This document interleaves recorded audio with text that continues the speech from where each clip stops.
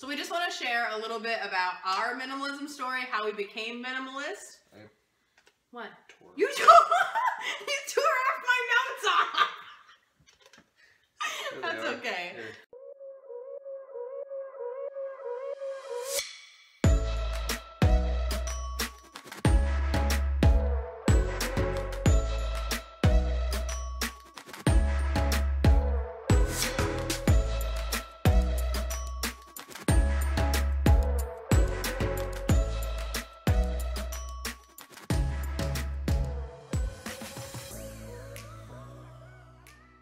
So we've been minimalist for about 8 months now. It started in March of, what year is this?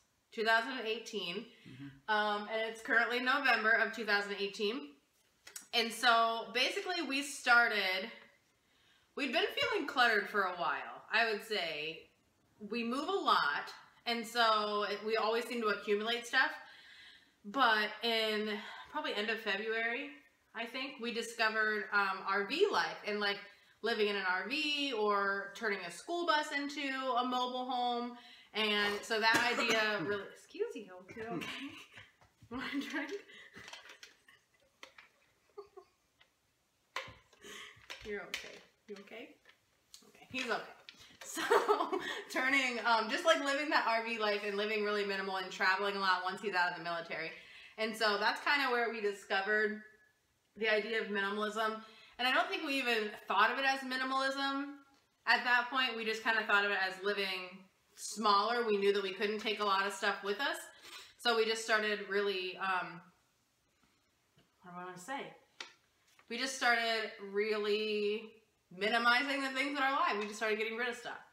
To do this, we went like 0 to 100 in like a second. And I grabbed boxes from work. We made a goal. I think I grabbed 10. They were big boxes. Large boxes, and we wanted to fill every single one with all the stuff we don't need, clothes, stuff that was still in packaging and wrapping. Decor that sat in the closet. Still had price tags on it. Yeah. And we did. We filled every single box.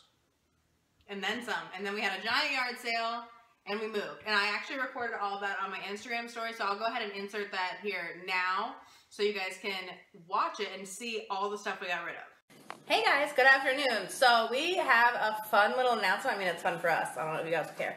But we have been slowly thinking about transitioning into the minimalistic lifestyle. And today we decided to officially take the plunge. To start out, we're just in the declutter phase right now. So we're going from room to room. We're in the kitchen today. And we're just going to go through each cupboard and each drawer and keep only the things that mean something to us and then get rid of the update.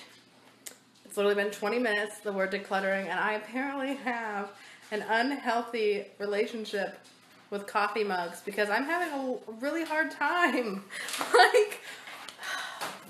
So my mom is definitely not minimalist. She keeps everything. So called her and told her what we were doing. She's like, oh, keep a box of stuff. I want to go through it. So now every time I have trouble, I'm just like, oh, I'll keep this at Mom's house.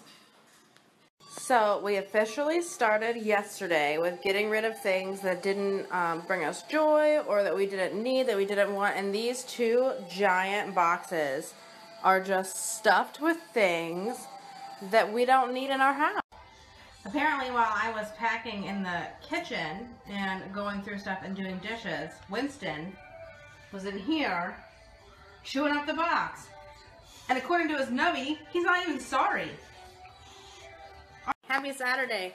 So today we are continuing our declutter phase. We're hoping to have everything done in the next 2 weeks.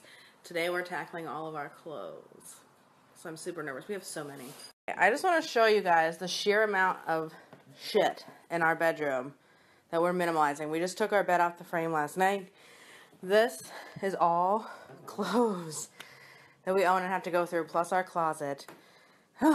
We also got rid of our nightstands and packed up a bunch of stuff. We still have random stuff. Like, our room is a legitimate disaster. And normally, I would not want to show everybody this stuff, but I can't wait to show you guys the after look. So you have to... anyway, sharing all of this so that at the end, when I stand in our doorway and pan around the room, you can appreciate the sheer amazingness that will be the final look, because you've seen the disaster that came beforehand.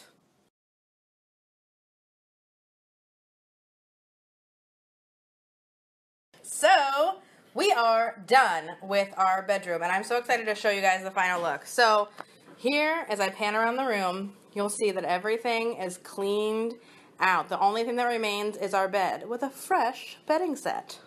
If you've been watching this transformation, you saw this morning how many clothes we had everywhere. So everything that we now own is in our closet. We got rid of, I think, 5 large boxes of clothes. These are all the clothes we own. That's it. Give you guys a little bit of a closet tour. So these are all the clothes that Jimmy owns. He literally just wears workout shorts, t-shirts. So his t-shirts are broken down between like workout t-shirts and nice t-shirts. He has one nice like polo.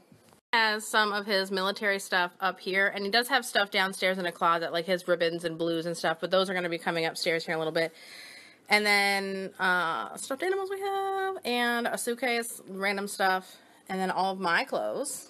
As we look through my stuff, here are all of my workout tanks. I had 57 workout tops, and I've now narrowed them down to, I think, 10 workout pants. I'm not even going to tell you how many of those I had. Shoes that I narrowed down, jeans and jean shorts. Proud I am. These are all the clothes that I own. Literally, all the clothes that I own, minus like socks and underwear and stuff that's in the dresser.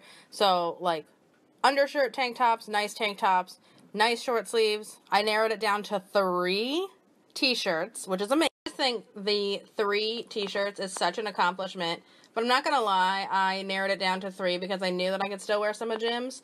So the rest of the closet we have like nice long sleeves, flowy shirts, pullovers, sweaters, and then a couple jackets and 1 dress. So I owned 8 dresses. I never wear them except for special occasions, and I never wear the same one twice, so I don't know why I keep them. But I did keep this one. Probably going to wear it to my sister's graduation, but that's all the clothes I own. But I'm seriously just so proud of us. We took mountains of clothes that we did not need, narrowed it down to just this closet.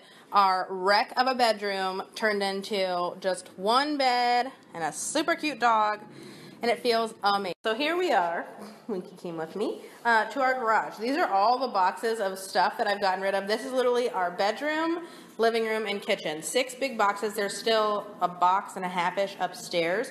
I want to focus on these things here. So these 3 things right here, I bought and found them in a closet today. And I needed every single one of them when I bought them, right? This top one still has a tag on it. I've never hung it up. It's sat in a closet for almost 2 freaking years. So this one, my mother-in-law bought for Christmas. And it was one of those, like, we went to Marshall's and we were shopping around, just buying things. We didn't even need anything. We were just shopping to shop. We bought it, and it's been in the closet since Christmas. And then the third one is this pillow. Like, it is super cute, right? I know for a fact that we bought it at Joann's. Jimmy swears that we paid $17 for this pillow. And he's probably right. And it was probably on sale. And I found it. I just discovered it today. Anyway, I hope that helps show you guys kind of why we're doing it, because we want to stop consuming so much and buying useless stuff to put in our house. And we would like to get rid of all of this to maybe make a little bit of that money back.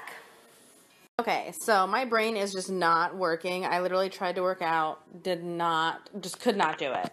My brain is all in decluttering right now. It's so bad, guys. So I'm going to work on this little office space next. There's tons of shit up in there too.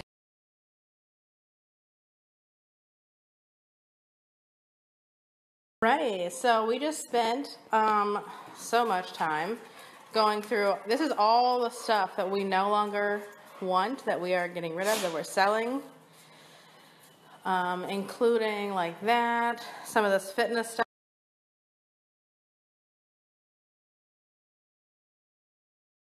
Right, so pre-workout has kicked in for me.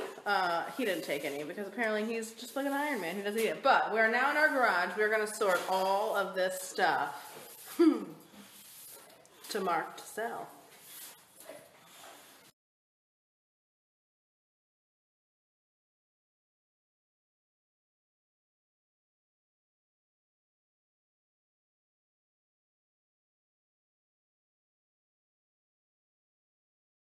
So you just saw the video of how much stuff we accumulated and got rid of. That was before we moved. Now we're in this new house at our new base, and we've gotten rid of even more stuff since then, which brings me up to another point is every time we've moved in the last 8.5 years, that's about how much stuff we've had, if not more. And it's very, very exhausting and stressful to have to move all that stuff for the simple fact of just moving it and keeping it, because a lot of it wasn't even being used. Yeah, and we didn't realize until we started this, but every time we've moved, we've consistently gotten bigger spaces to live in. Like, our house size has continually grown, and at every single house, with the exception of this one, we've always filled that space. So we went from like a 1-bedroom apartment to a 2-bedroom apartment.